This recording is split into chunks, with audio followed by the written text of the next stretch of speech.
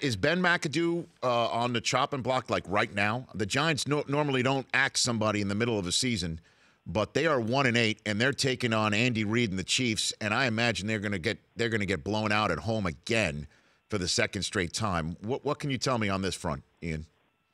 Well, he's in the building today and he is working. So if he is getting fired, it would be news to everyone there. Right.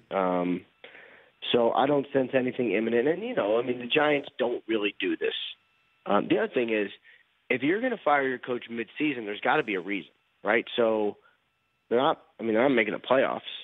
Well, it's just because the fan base wants an answer. I mean, the Giants don't lose these games. They don't lose these games like this. They don't go on the road where there's only half a stadium filled because of the fans are seeing a winless team in front of them, and they get blown out. They don't lose to the Los Angeles Rams by giving up 51 points at home. It was bad. It was bad. It was everything that's happened the last couple weeks, with the exception of the Denver game, has been bad. No doubt about it. But the fans, especially in New York, and some of these real rabid fans, they always want to make a change. So, Jets fans probably said the same thing last year. Now it looks like keeping Bowles is probably going to be a really good move.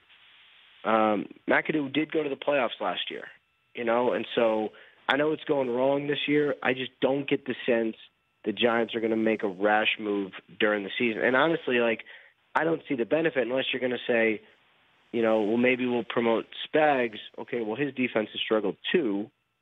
I'm just not sure where the answers are. The Rich Eisen Show, weekdays at noon Eastern on Audience.